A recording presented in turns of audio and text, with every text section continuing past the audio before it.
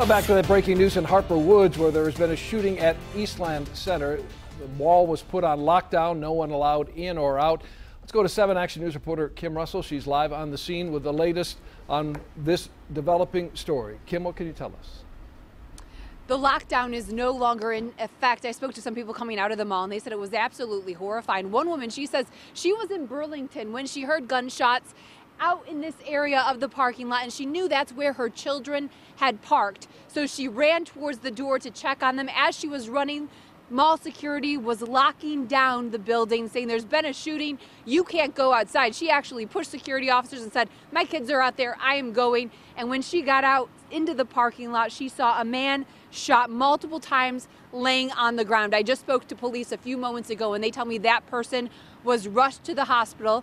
He is a young man who's in his early 20s or late teens. They aren't sure. They aren't releasing a lot of information at this time.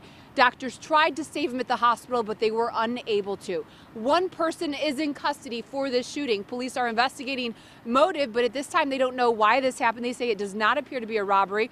Witnesses tell me they actually saw some fighting inside the mall right before this shooting happened. Police are investigating whether all of this is connected, but at this time one person is in custody. Police are investigating whether other people are involved, and one man is dead, and the investigation continues. Live in Harper Woods, Kim Russell, 7 Action News. But just to be clear, Kim, the shooting took place outside the mall as best we can determine at this point.